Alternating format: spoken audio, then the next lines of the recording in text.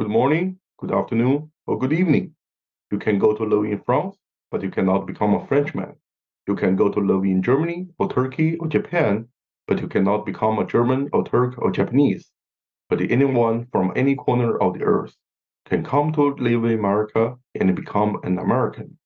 Live from Beijing, China is a nation of immigrants, a biweekly talk show program featuring the lives of immigrants and the descendants of immigrants, knowledge, diversity, and inclusion, created by think tank Hawaii and Kingsfield Law Office. I'm absolutely thrilled today to have our guest, my mentor and professor, Meredith McQuaid, Associate Vice President and Dean of International Programs at the University of Minnesota. Welcome, Dean McQuaid.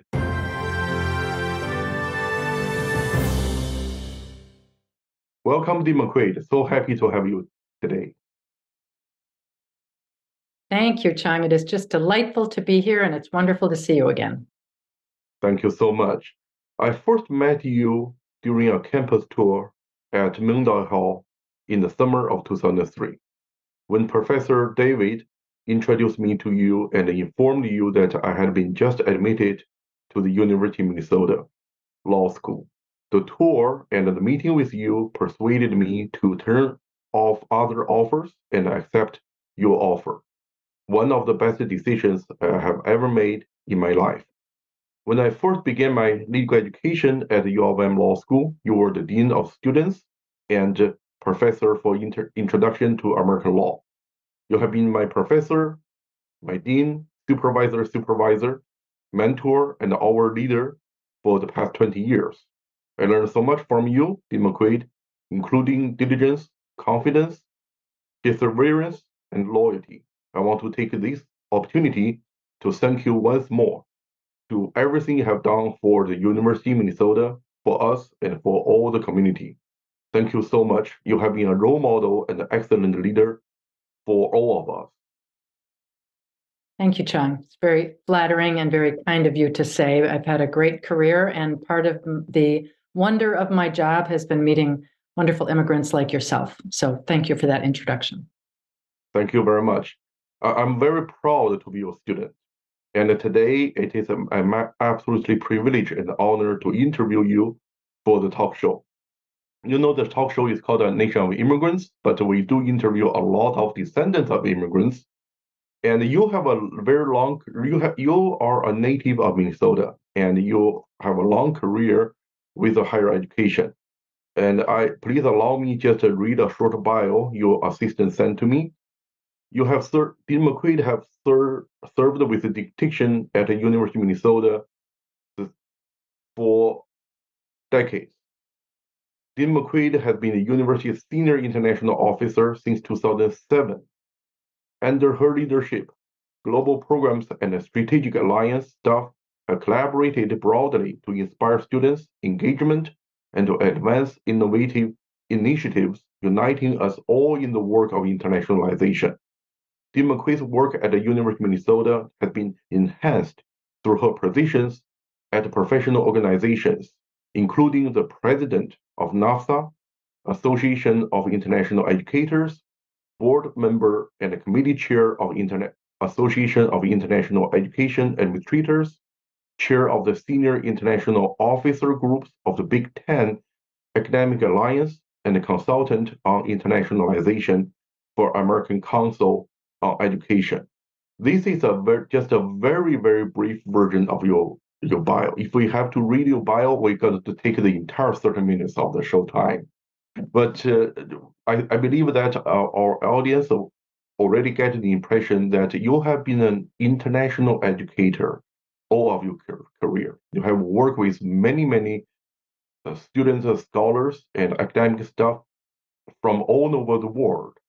But my first question to you, Dean McQuaid, is you are native of Minnesota. You have received education and you worked in Minnesota. Do you know how your ancestors settled in Minnesota? Did they settle in Minnesota or other parts of the country first?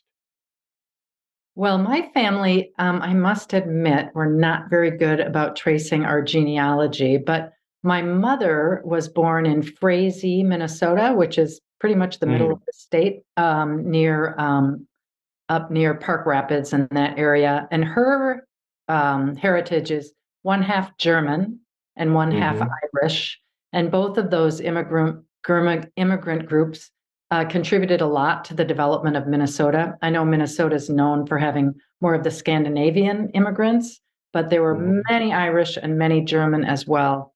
My father's family is 100% Irish, and it was my father's grandfather, my great-grandfather, that immigrated from Ireland. And my father's entire family grew up in New Hampshire, and they were all newspaper men in those days. All of the men were in the newspaper business, and my father was as well.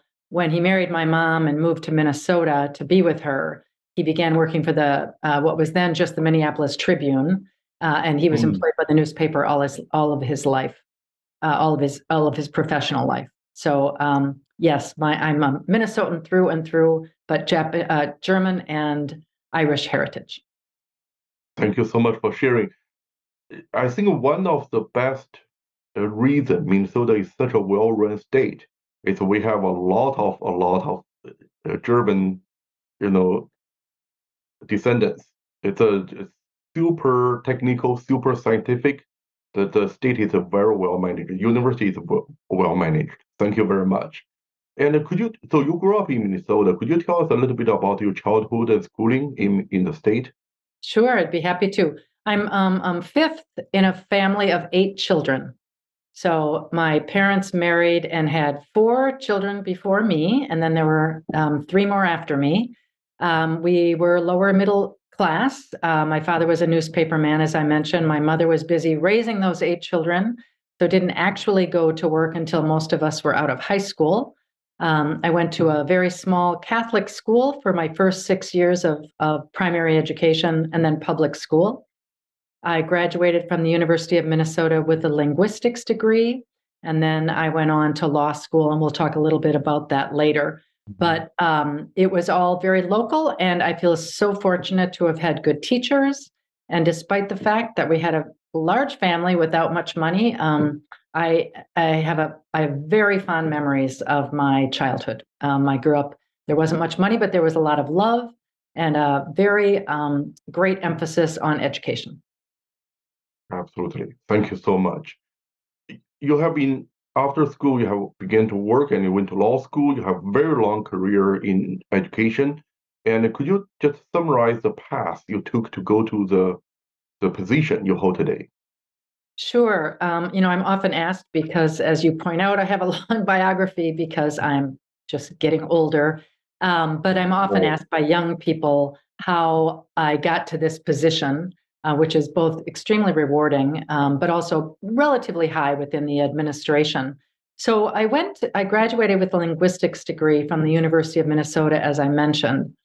And when I was nearing the end, maybe a senior end of my junior year, the University of Minnesota announced that it was launching the first program in Chinese for undergraduate students in Tianjin at Nankai Dashui. And this was a brand new opportunity.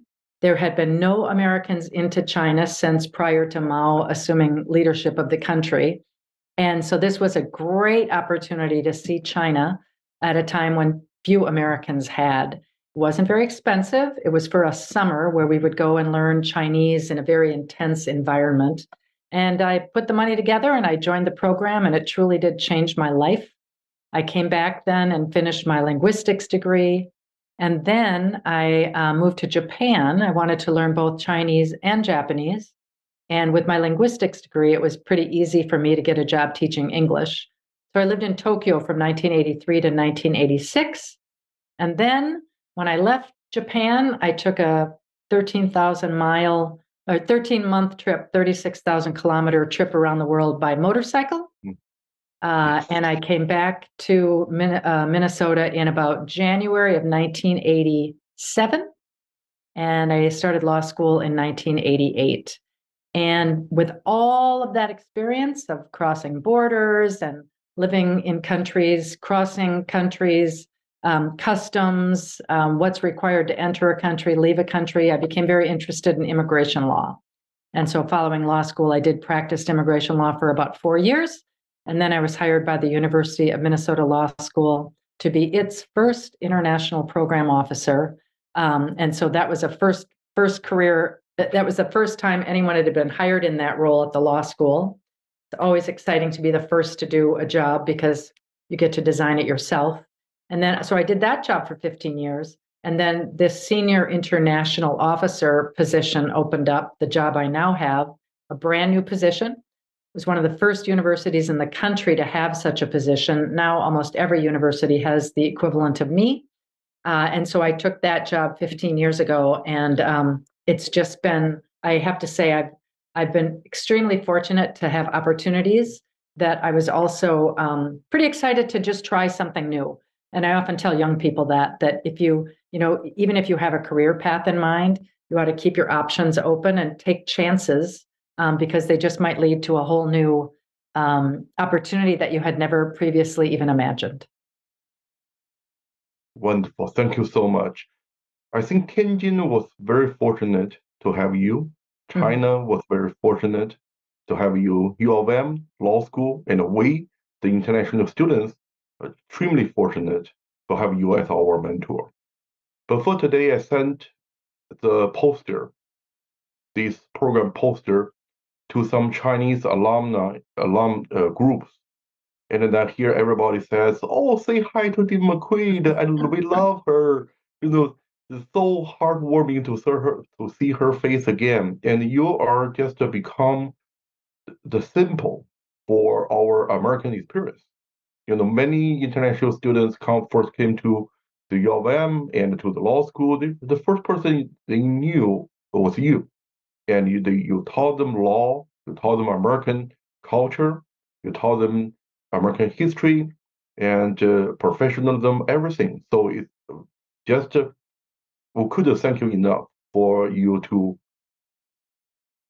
do the internationalization, not only for the U of M and the community, but also for the students, international students, for them to be truly understand American culture and American law and American education. Thank you very much. I'm extremely glad to hear you talk about the immigration law practice.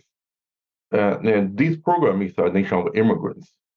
And you practice law after law school. And could you tell us a little bit about your was your immigration law practice mainly employment based, family based? It's asylum related or refugee related, or so which area you focus on, and which part of the immigration law practice you enjoy? Well, I was so fortunate. I worked for a law firm that actually no longer exists now, but it had some of the best immigration lawyers in the country that were working here in the Twin Cities. And again, this was in the early 90s. And so, because I was a new associate, I didn't have a lot of experience. I pretty much had this amazing opportunity to do a little bit of everything. I had the opportunity to do employment-based immigration. So we would work with Minnesota companies who were hiring talent from overseas. I often then worked to bring the spouses and children of those employees into Minnesota. I had the great fortune to work on some asylum applications, particularly for people from the Southeast Asian region. So some of the Hmong, some of the Laotian. I actually worked on behalf of a very young Chinese, he was 16 at the time, who was smuggled over on a ship. And the authorities found this group of young men that were being held against their will and forced to do a certain kind of work. We worked on an asylum case for that young man. And so we got to see a little of everything. I also did just insurance defense work, which is fun and interesting as a lawyer. But the better part of my practice was this range of immigration work that I was able to do, and it was extremely rewarding. Thank you so much. I practice immigration law as well, but I'm very just only focus on employment-based immigration. After hearing from you, I think I'm going to try other areas as well. It Yeah, sounds a lot of please fun. do. You just meet the nicest people who are hardworking and want a new chance at life. And so you'll hear great stories and just meet wonderful, enthusiastic people who, as you have already pointed out, typically make our country even better.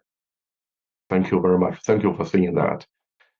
Now let's turn to education.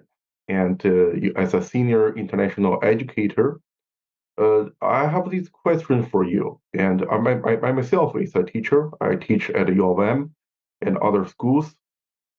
But I keep reading this theory about the new skills the student need to function in the 21st century, the so-called 4 Cs: creativity, collaboration, communication, and critical thinking. And unfortunately, none of the C's we can really teach to the students. The students have to work hard to figure that out. And what's your view as a senior educator? And what do the student need to function and to be a professional in the 21st century? And what are the essential skills for the students, not only American students, but international students as well, in your view? You know, it's a great question, and it's really true that what we often teach in the classroom, you know, from primary school upward, are sort of the facts and the non the left side of the brain activity. So that is the analytical, the logical. Now, of course, if you go into design or any kind of graphic arts, you won't necessarily be focused only on logic or sort of linear thinking. But for most of us, we're raised to really learn the practical side, and that's what school teaches us, and that's what we get tested on. But there's this great book that I often refer to, and it's by Daniel Pink. I recommend this to all the young people I know. He's written many books. This one is A Whole New Mind. And his theory is that as society progresses, as a country like the United States has moved through the industrial age into what we have now, that the left brain skills really can be learned by people all over the world. That's why many of our jobs have left the United States. But the right brain skills are the ones that we need to practice and be good at. So, for example, he says it's not necessary, it's not enough to just learn argument, which is good for lawyers, but you also have to learn how to tell a story. So we need to learn the essence of persuasion and communication in order to move people to our side. And his biggest point, I think, is this idea about that it's not just logic that we need to learn, but empathy. So that even though if we feel that logic is all we need to make a decision, we also have to learn how to share that knowledge with people in a way that they can appreciate. And his final point, I won't say much more about this, his final point is that we also learn to know why things matter to people. What is it about a particular activity or object that brings meaning to someone's life? And that meaning could be different between you and me and a third person. But those are the skills that we must just encourage young people to consider as they age. So high school, college, postgraduate, all of the things that make us human and make our lives more interesting are not necessarily what's taught in books. And so we need to work together. As you say, not much of this can be taught, but we can put people in situations and ask them to consider what it means to be persuasive, or how to tell a story instead of just present facts. And I think all of that is really relevant to preparing students for the future. Beautifully said, Tim McQuaid. I couldn't agree with you more. And looking at the AI and looking at the current discussion about AI replacing human being, and even in education, and I feel something was missing. Discussion was missing is empathy, and I'm glad you pointed that out.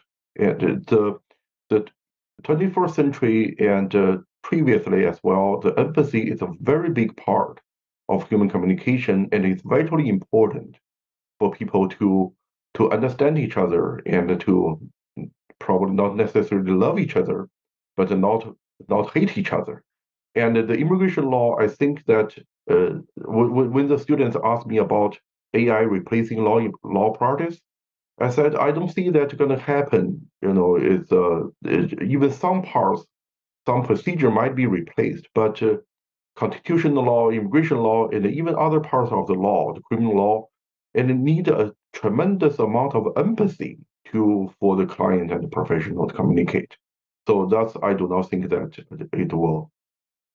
the AI can gain empathy in any time soon. Thank you so much for your insights. Uh, since I was a law student of youth, and I went to the same law school as you went to, and the law school is that's us, almost 20 years ago. You were my dean, the dean of the dean of the students at the law school. I was your student, and you haven't changed a bit. You Well, have a little bit. it seems like just yesterday, Chang, to be honest. I remember the day very well. Yep. Exactly. I remember that. That was at the Science Museum, I believe. Uh, when I was a law student, and you taught us how to be professional, how to memorize the black letter law, and how to fund the law, and how to think like a lawyer. Uh, there was a book about legal education called "The Purpose of Legal Education is to Preserve the Status Quo and Perpetuate the Hierarchy." In law school, we are very conservative, even we are progressives. But the purpose of legal education is to preserve the current status, current system, is not to revolutionize it, not to radicalize it, and not to overthrow it. So now we get to the bigger question: what do you think is the purpose of education, and or the purpose of legal education in your view? And I can't understand this question. I don't think I have an answer to as for the purpose of education. What do you think, Democrat? Well, I think, I don't know that law school education is designed to preserve the status quo. I think in law school, we learn what the status quo is. We learn how we got to it, particularly as we look to precedents under common law. We can see the evolution of an idea or an attitude, say, for example, for the enfranchisement of women, the enfranchisement of Black people, actually all people of color, because so much of the property and rights, all rights were really given only to white men.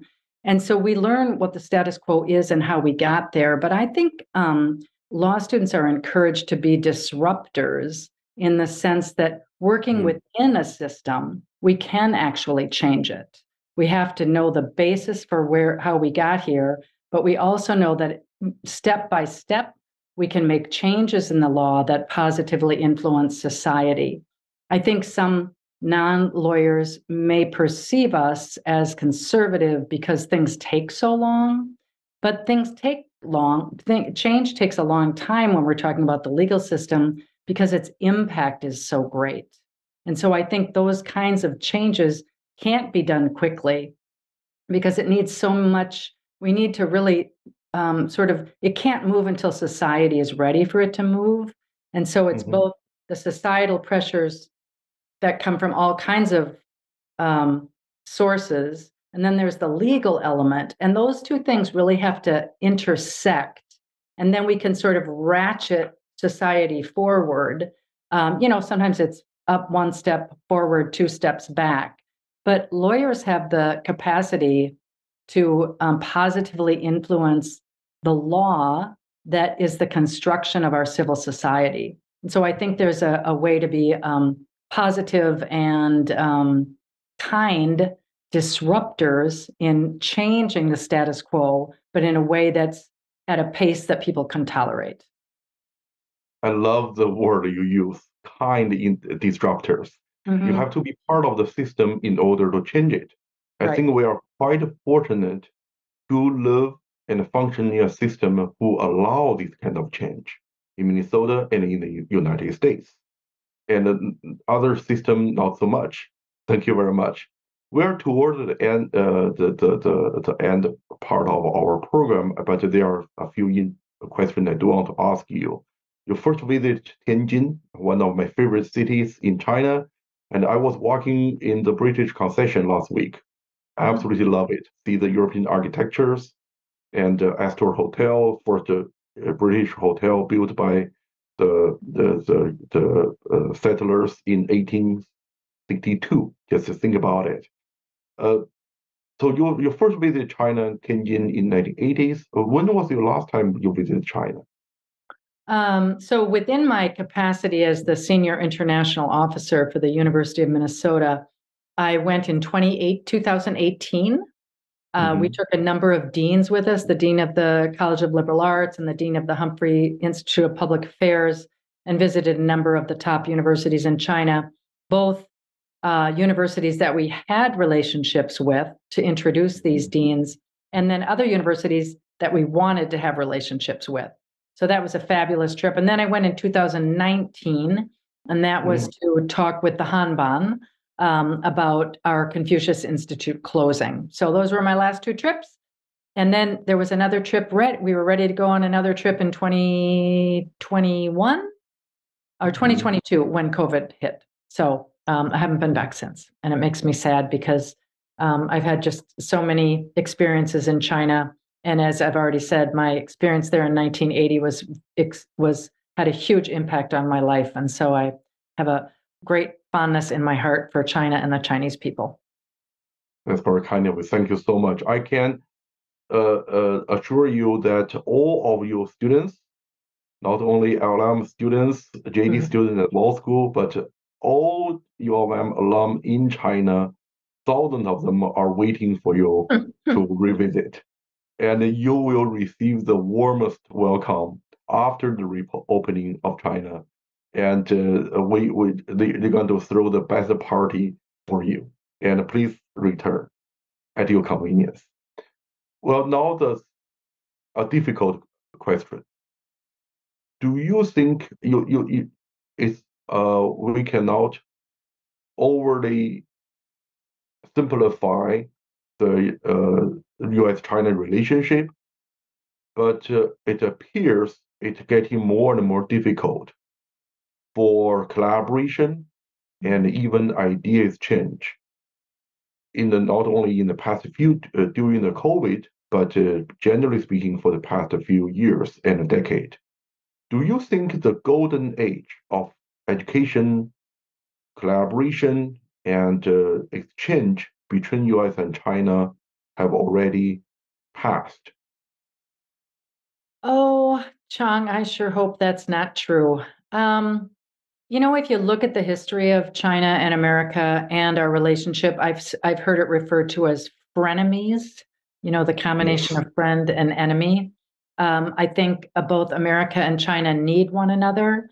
And what our two governments do obviously has an impact on how the average citizen in each country can do to continue relationships.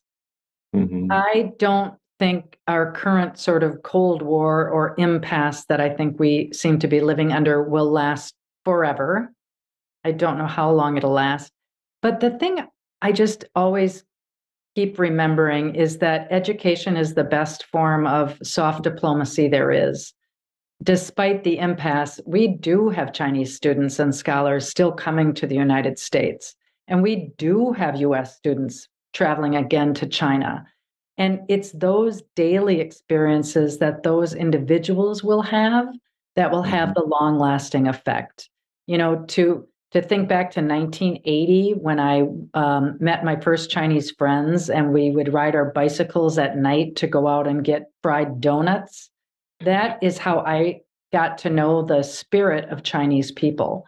And as you said, all the Chinese people I've met, both at the law school and now across the university, those individuals are having experiences that teach them what Americans are like, good and bad. what our society is like, good and bad. And it's those messages, those lessons people are going to remember long after they've gone back to pick up their careers in our respective countries. So there's definitely a slowdown in that relationship, but it won't last forever. And people like you and I have to really keep working to share what we know about one another's countries and people with everyone we know, our relatives, our friends, and to persuade people that our governments are not necessarily representative of the hearts and minds of their people. And in any way we can share what we know about the people in each country, I think will help towards breaking down this current situation. I think we have to be patient, and I think we have to hope for the best.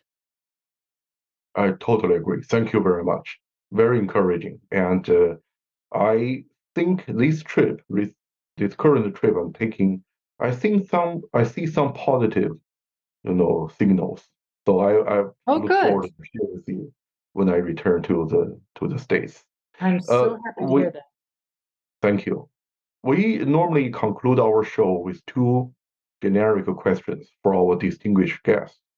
One is what do you think are some of the formative steps you took in your earlier days, in your teens and the 20s, to become you today?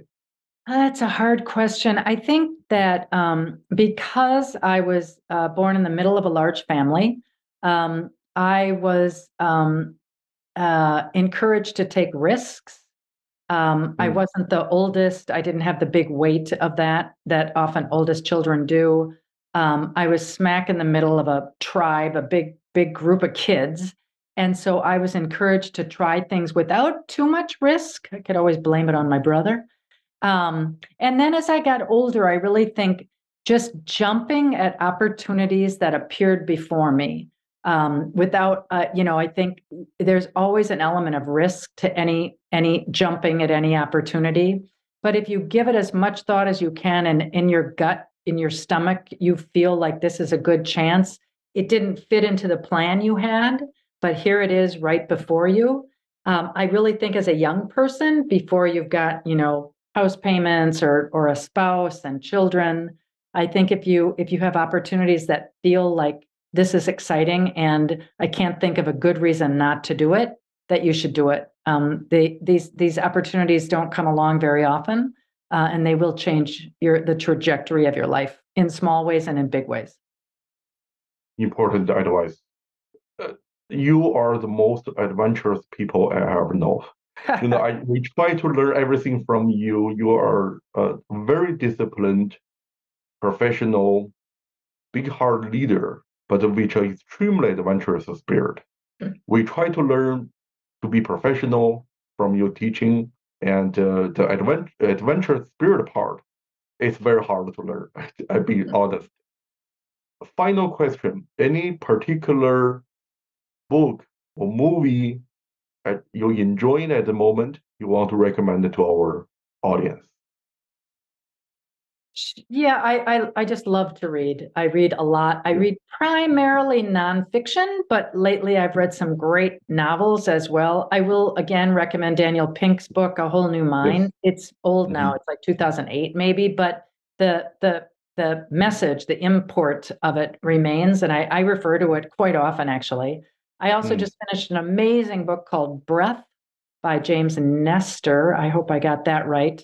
mm. About the importance of breathing correctly and how the way we breathe and how we breathe affects how we feel. It was impactful. I'm going to read it a second time. I just finished a book called This is Happiness Mm. by Niall Williams, I think an Irish novelist. And it is one of the most beautiful stories I've ever read.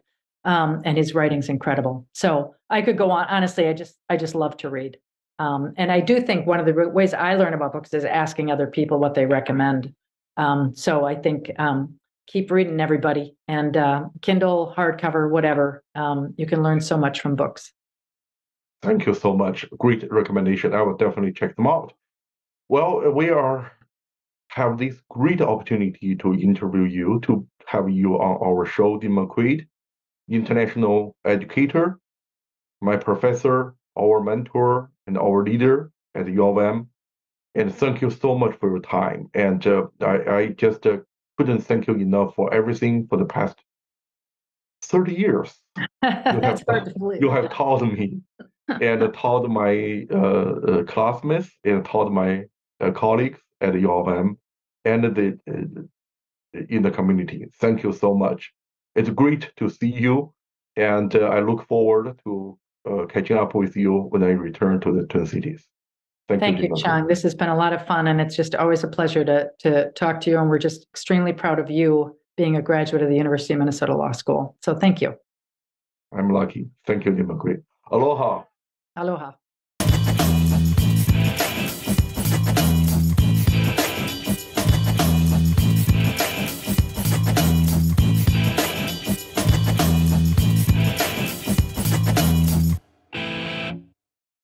Thank you so much for watching Think Tech Hawaii.